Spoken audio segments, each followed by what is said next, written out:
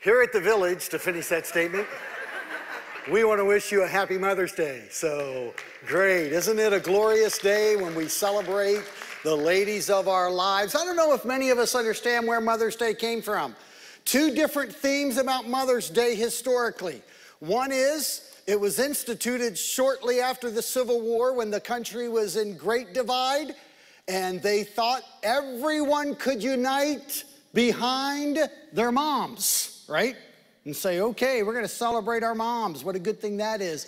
It's also rooted in the work of Anna Jarvis from Grafton, West Virginia, who through the Episcopal Methodist Church there in Grafton, West Virginia, put together some workshops called, the workshops were called Mothers Workshops, and it was about trying to decrease infant and child mortality. So it was teaching them about hygiene and all sorts of different things to enhance and enrich the lives of their children. So those are kind of the two overriding themes about Mother's Day is unity and the enrichment of life. So moms, thank you for how you bring us together and how you enrich our lives in wonderful, wonderful ways. And all of us can live into Mother's Day by doing those two things, being unifiers and enriching life. Well, you know, we've been engaged in this series entitled Rejection. And the series is really about trying to figure out what is it that exists within us that at times when we reject God in our lives. I know it's absolutely an amazing thought to think that a God who loves us so much is oftentimes rejected. So we're looking at different rejection stories in the scripture, trying to see what's happening there and then applying that to ourselves. Well, our story today is a story that revolves around dark times. It's about how do we stop the darkness that surrounds us from taking residence within us. You know the definition of darkness itself. The definition of darkness is the absence of light. The slang definition of darkness, if you ever look it up in the slang dictionary, is unpleasant.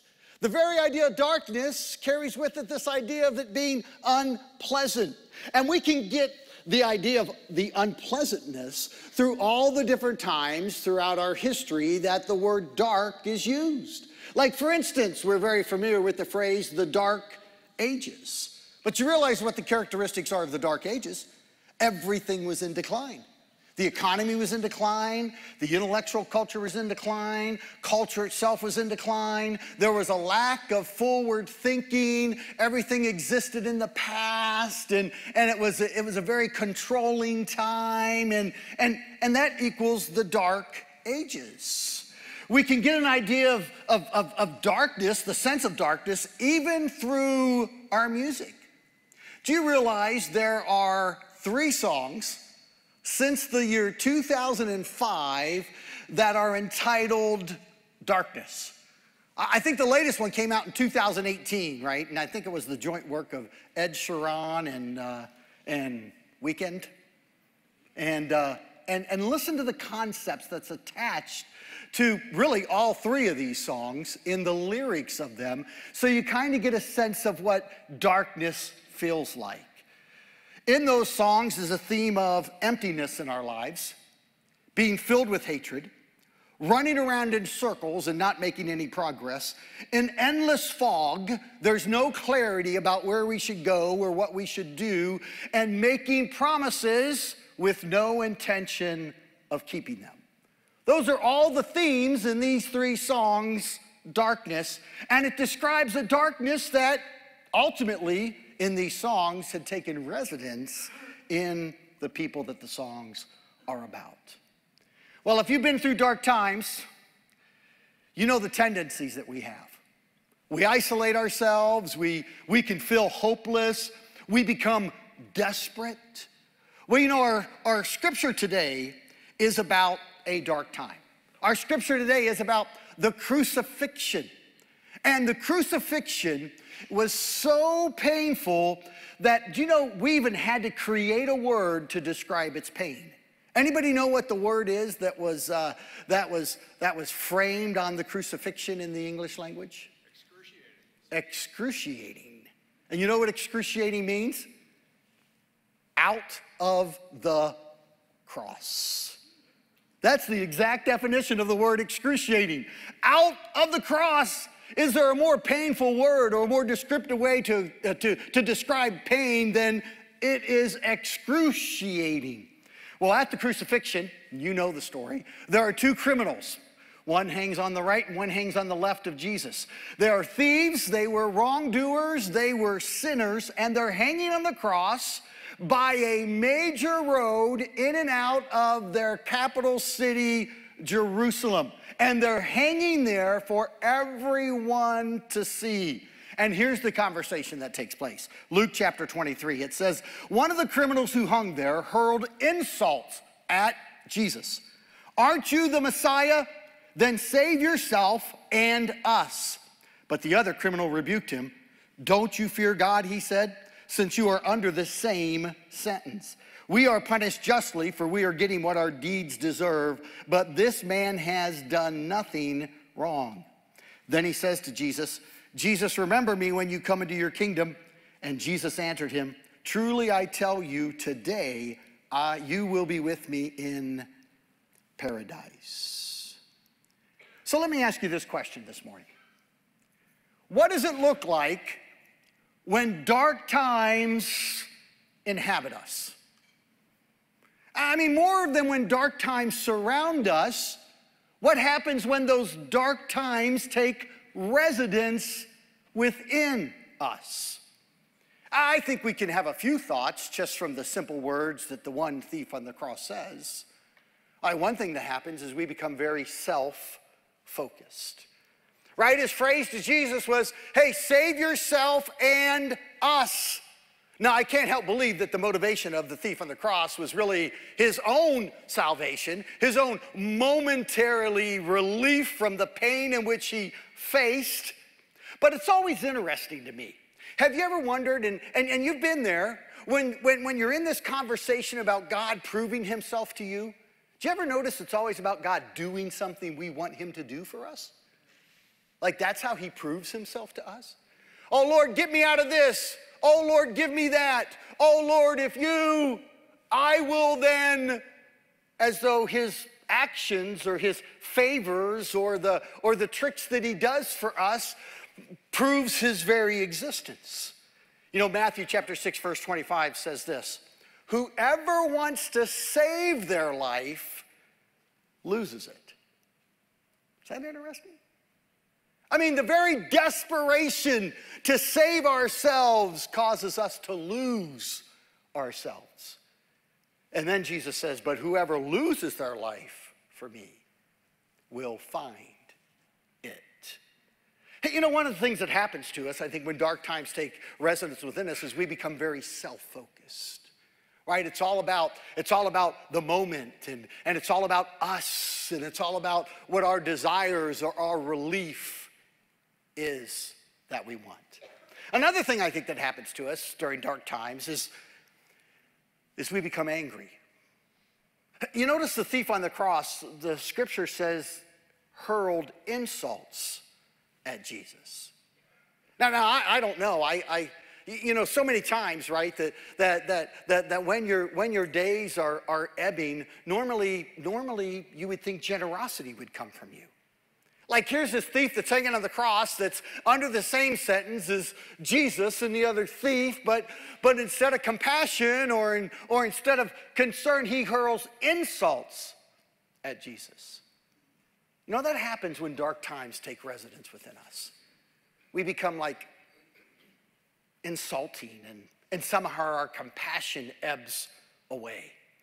That's why I think Paul is talking about getting rid of dark times when he says, get rid of all bitterness, rage, and anger, brawling, and slander with every form of malice. Don't let these reside in you, because the darkness that surrounds us is beginning to take residence within us. Now, another thing I think that happens during dark times is that we can lose perspective on who Jesus really is. Now notice this. Notice what the other thief says to the thief that was hurling insults. He says, "We are punished justly, for we are getting what our deeds deserve. But this man has done nothing wrong." So I want to toss this thought out to us. Like when we're in dark times, and all of us have had dark times before. All of us have had things that have happened to us or things that have happened around us that we don't desire. That's a darkness, that's unpleasant. And I want to say this, that Jesus shows up in the midst of their darkness. Do you recognize this wasn't his darkness?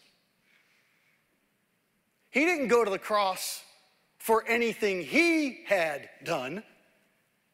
He went to the cross for what you and I have done. He went to the cross for what these two thieves has done. Jesus joined them in the midst of their darkness. Jesus didn't create this darkness.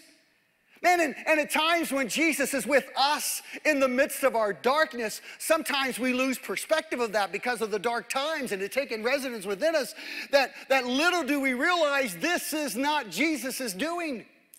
Man, Jesus shows up in the midst of it to help us and to care for us and to lead us and to guide us in the midst of those dark times.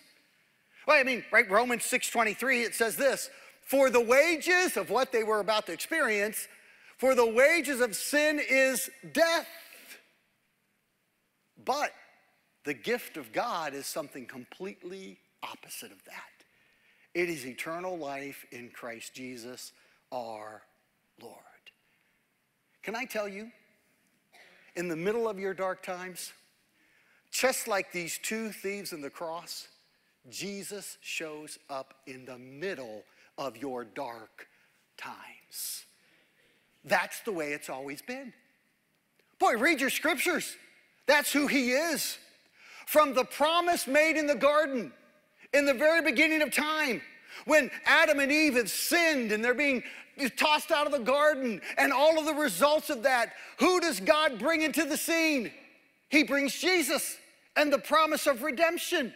Man, from the fiery furnaces of Shadrach, Meshach, and Abednego, who shows up in the fire? One like the Son of God, Jesus, to the manger in Bethlehem, to this moment on the cross. It's not his darkness, it's our darkness. But nevertheless, he shows up in the middle of it to love us, to care for us, to guide us in the midst of the darkness. Man, and we have to push back on the idea that how we lose perspective of who he is because of the darkness that so often surrounds us and internalizes within us. Another thing that happens, I think, during dark times is we tend to live small. Like our world shrinks around us. I mean, the thief that was hurling insults, man, he was worried about the moment. And we may look at that and say, well, who wouldn't worry about the moment? Right? He's hanging on the cross publicly, and his life's ebbing away, he's gonna die. Who wouldn't worry about the moment? But he's definitely thinking about this moment. But the other thief takes a different response. He's not as concerned about the moment. I mean, the other, while hanging there and being surrounded by the darkness, had his perspective on a much wider kingdom. So his response to Jesus wasn't, save me in the moment, get me off this cross and get me out of this pain and change my current circumstances. His request was, remember me when you come into your kingdom. And his perspective was so much bigger than just the moment. But dark times that take residence within us can cause us to live just for the moment and not into the grand plans that God has for us. You believe that, don't you? I mean, God has grand plans for you. But when we live small, we think about today. We think about this moment. We think about what somebody said to us or somebody did to us, or we think small. So self-focused and small when the darkness has taken residence within us that we miss out on God's great plans for us. We get derailed. Jeremiah 21:11, for I know the plans I have for you, says the Lord. Plans to prosper you and not to harm you. Plans to give you a hope and a future. Greater is he who is in you than he that is in the world. But dark times do odd things to us, especially when they take residence within us. And I think maybe my last thought on what dark times tend to do to us is it tends to cause us to ask for the wrong things. We tend simply to ask for the wrong things. The thief on the cross was worried about getting off the cross and stopping the pain. Oftentimes, it's the moment that we cry to Jesus for when we should be asking, Lord, how can I fit into your greater plan? I know you're not done with me. I know it's not over. I know that whatever I'm experiencing and whatever I'm going through and whatever my loss is and whatever the pain is, I know that you have this plan to prosper me. Lord, what's your purpose for me? How, Lord, are you designing, my future in the midst of this? What is it that you want me to deliver to the world? Jesus came. He shows up in the middle of these two thieves to rescue them from the dominion of darkness. Do you know that's what the scripture says? The scripture actually says that Jesus came to rescue us from the dominion of darkness, the kingdom of darkness. It's Paul's description in Colossians chapter 1, verse 13. Listen to what he says. For he has rescued us from the dominion of darkness and brought us into the kingdom of the Son he loves. Man, Jesus is here so that the darkness that surrounds you doesn't dominate you. Jesus is here so that the darkness that surrounds you does not take residence within you.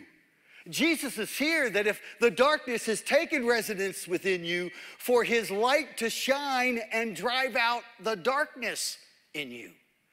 I mean, the light of the world came so that you would not live in the darkness. And Paul goes on and he describes what the kingdom of light is like, right? The kingdom of light versus the kingdom of darkness. This is what he says the kingdom of light is like. It's filled with knowledge and wisdom and understanding. It's where life is lived in a worthy manner. It's where you are strengthened with his power. It's where you display great endurance and great patience. It's where you express joyful thanksgiving. It's where you are redeemed and forgiven. That's the kingdom of light. So if you wondered how, how do I keep the darkness from taking residence in me? Or if the darkness is in me, how do I get the darkness out of me? And there's probably a lot of thoughts we could talk about this morning. I'm really only gonna mention two thoughts to battle the darkness. The first is to embrace the big picture of what God is doing. It was 41 years ago that I took my driver's ed class. 41 years I have been safely driving on the streets of this land. Now, some of the staff who've ridden with me will question how safe it actually is, but I'm here. 41 years later, I'm still here. So, somehow, maybe it was more the safe driving of the people that surrounded me than my own safe driving, but nevertheless. But they used to use this phrase. I don't know if they use it anymore in driver's ed class, but they used to use it when I went to driver's ed class, and it was always know the big picture. Did you ever hear that? Anybody ever take driver's ed and they talked about the big picture? Keep the big picture in mind. Focus on the big picture. And you know how you focused on the big picture? You know what it was to keep the big picture in mind? You used all the elements around you to be aware of the big picture. Like, for instance, you have a rear view mirror, and you look in that rear view mirror to see who's behind you and how close they are to you. You use your side mirrors to see how close people are to the side. Every once in a while, you turn your head this way or that way. You look through the windshield, right, this huge. You just use, and you are constantly aware. And in fact, they even taught us a way and a pattern in which we should look. To always be aware of the big picture. Like, right? I don't know, maybe I was in remedial driving class. But like we sat there and there's a wheel in front of us and I'm sitting in a chair and they go, okay, here's the pattern. Look in the rear view mirror, look in the side view mirrors, turn, look ahead.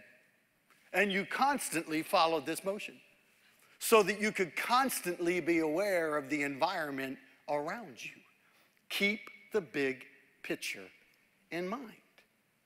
Now, they did warn us, don't ever be distracted by the resources that are around you or even the opportunities you can provide yourself when you're driving your car. Don't ever be distracted. Don't look in the rear view mirror only. Just glance at what's behind you so that you're aware, so that you know where you're moving to. But they would say this, right? And it made so much sense. Your rear view mirror is only this big. Your windshield is this big. And there's a reason. Because you always want to be looking forward. You want to be aware of where it is you're going.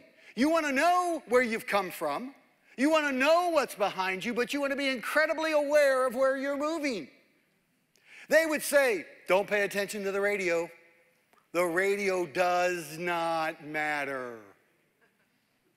Can I say that again? The radio does not matter. In fact, somebody will say to me, hey, what music do you listen to in the radio? I'm like, I don't know. Most of the time for me, it's talk radio, right? Most of the time, it's sports. Most of the time, my podcast is working on my phone, and I'm listening to, well, you know what I'm listening to. Like the greatest college football team in the history of mankind. So that is an appropriate message because we're talking about coming out of dark times. See, just a little slide note there, thank you. That wasn't even a plant. That was not even a plant. But, hey, I've lived through some dark times. Not only am I a Buckeye fan, I'm a Browns fan. So I know what dark times are like. So, but we don't have, when they talk about the Cleveland special, it's like a hot dog with brown mustard on it.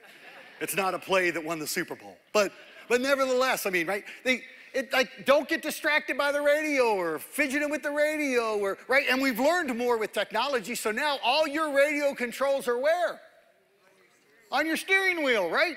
So you don't even have to, and I talk about all my safe driving, I actually did have an accident one day. I was much younger, in my 20s. And you know why I had the accident?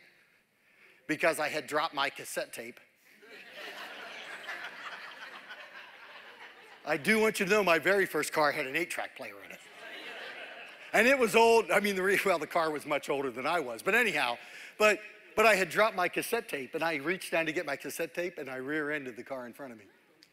Right? So don't be distracted by how about that little mirror in the visor? You flip that mirror down, and you flip down the visor, and you flip up that mirror, and what are you doing when you flip up that mirror? You're not trying to see what's behind you. You're not looking at the big picture. You're trying to get because you're hoping to see that special gal or guy, right? And you're picking away to make sure you're presentable And, right, don't be distracted. I mean, today our cell phones. I don't know how many times, right? People now have like these bumper magnets that say, get off your cell phone, stop texting, pay attention, right? Because our cell phones can be such a distraction to us. Or, the drive-through is a great invention.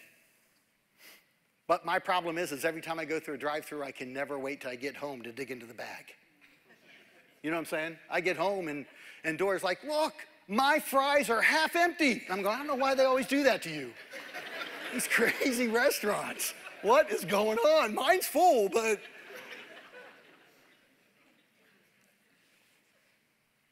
Now I want you to follow this thought. It only takes a little shift of your eyes till you lose the big picture. It only takes a moment for me to, and now I am unaware of what's happening to me. And the difficult thing is there's many of us that live life. We're not way off. We're just a little off. And the darkness grows, and we're unaware. You want to know how one thief is hurling insults and the other thief is going to be in paradise that same day? He somehow, in the midst of all of his pain and all of the darkness and all of the things that surrounded him, he somehow was able to see the big picture. And we've got to ask the big questions.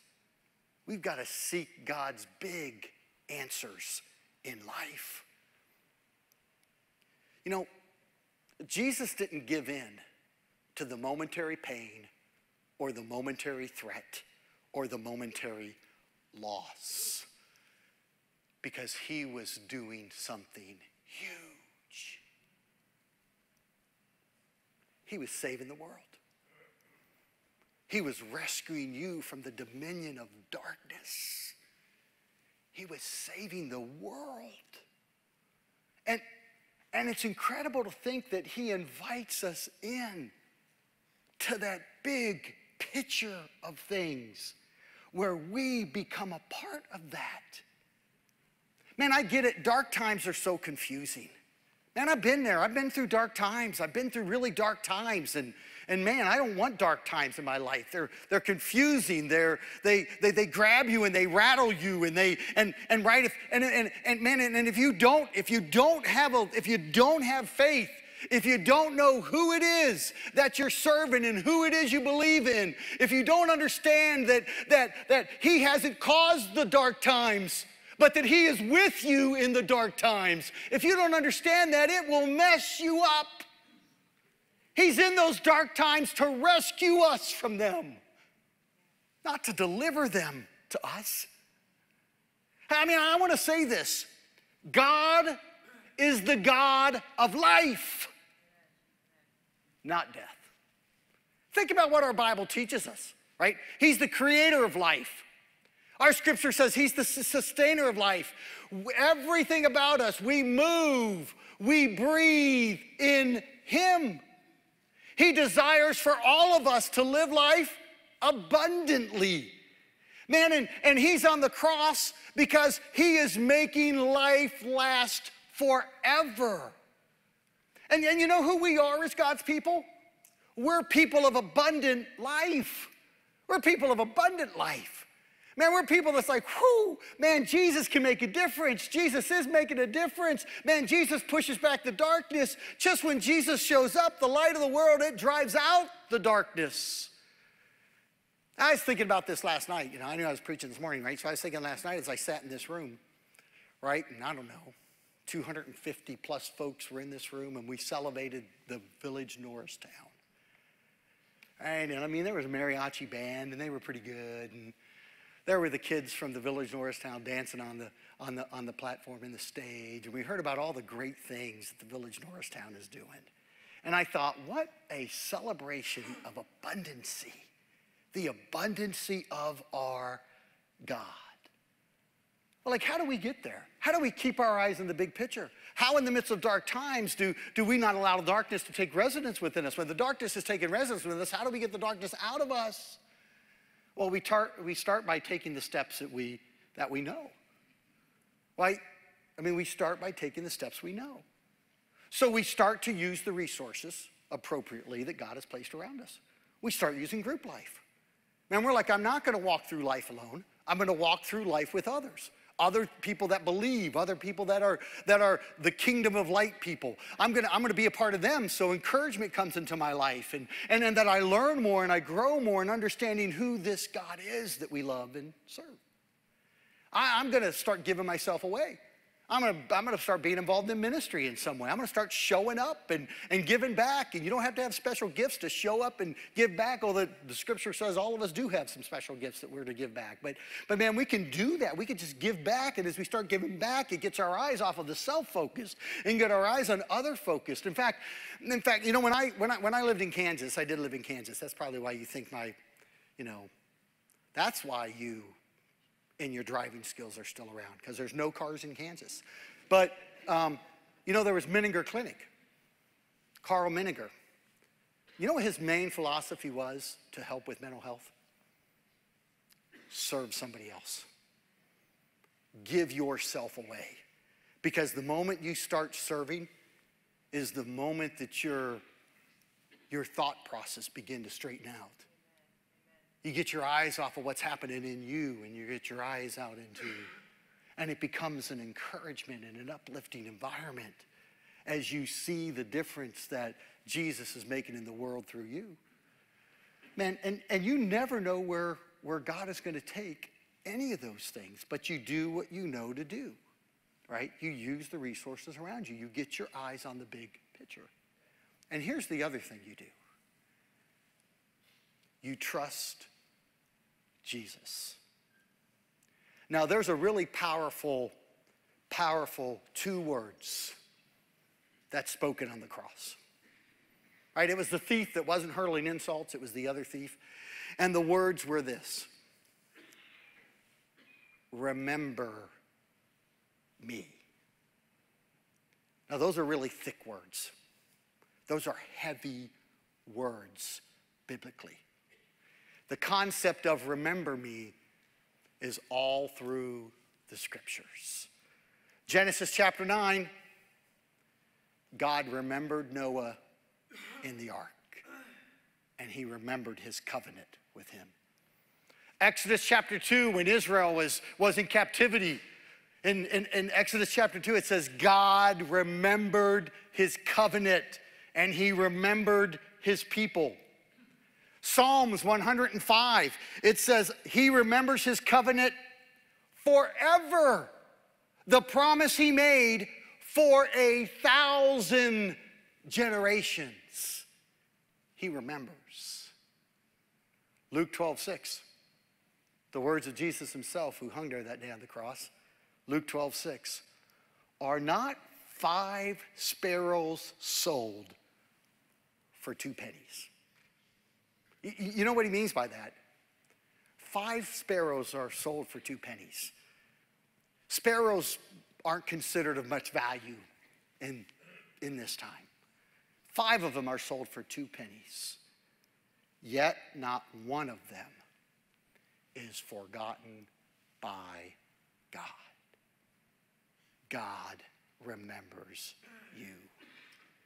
You are not forgotten. You are remembered. Now I don't know where you're at today, right? I don't know if you're in the middle of darkness that swirls around you. I don't know if there's things that have happened in your life, or there's news you've heard, or there's where this darkness is swirling. I don't know if the darkness that has swirled around you has taken residence within you. I don't know that. But I do know that in the midst of these dark times, there is one who has not forgotten you. And he is with you in the midst of that darkness. And he is there to transition you into the kingdom of light. So this morning, right, I would like all of us, if we would, just for a moment, just to bow your head and close your eyes. Man, I'm praying that the vast majority of us here today, that we're not experiencing dark times. That the darkness hasn't impacted us or hasn't begun to dwell within us. That's my prayer. That's my hope, is that the darkness has not gotten a hold of us. But if it has, and you're one here this morning that says, yeah, some dark thoughts have come over me, then I want you to know Jesus is with you in the midst of it. And he remembers you, and he desires to turn the light on with you.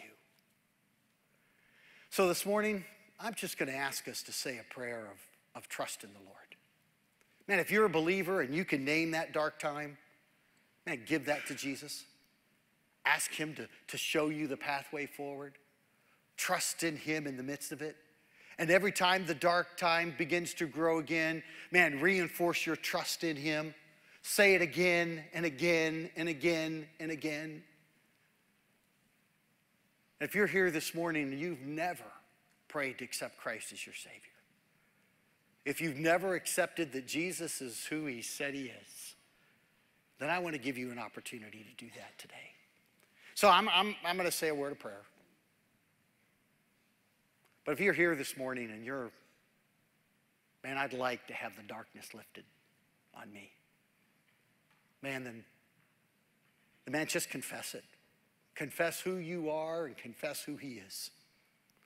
And receive the goodness, the salvation, the grace, the mercy, the love that he has for you.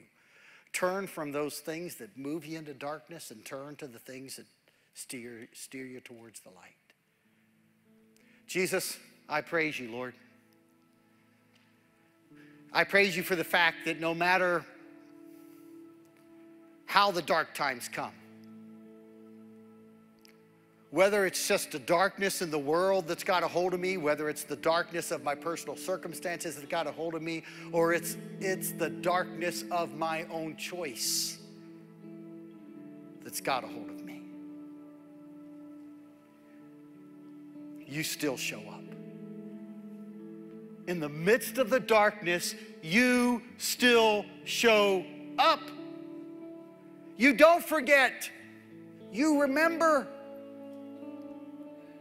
And Lord, no matter how dark it is, that doesn't thwart the desire that you have for us. It doesn't thwart the plan that you've laid out in front of us. So Jesus, help us to recognize that plan and see that plan. Lord, help us to embrace who you are. You are our help in the midst of the darkness. Help us to embrace that. And Lord, lead us into those paths of righteousness. Lord, help us. I admit, Jesus, I'm a sinner and I need a Savior. You are who you say you are. I believe that with all my heart. And I turn from things that would lead me to darkness. And Lord, I want to turn to the King of the light. Thank you for your forgiveness and your grace and your mercy and your love. Thank you for the people that you put in my life that encourage me towards the light, that love me towards the light, that sometimes point out where I'm thinking in dark ways. Thank you, Lord, for all the different ways that you show up. And Jesus, help me to see you and embrace you all those times. Man, we love you, Jesus. We love you. And Jesus, in response to your goodness and grace, and we bring our tithes and offerings this morning. Receive them. and know they come from people that want to join you in sharing your light in all of our community and world. We love you, Jesus. In your name we pray. Amen.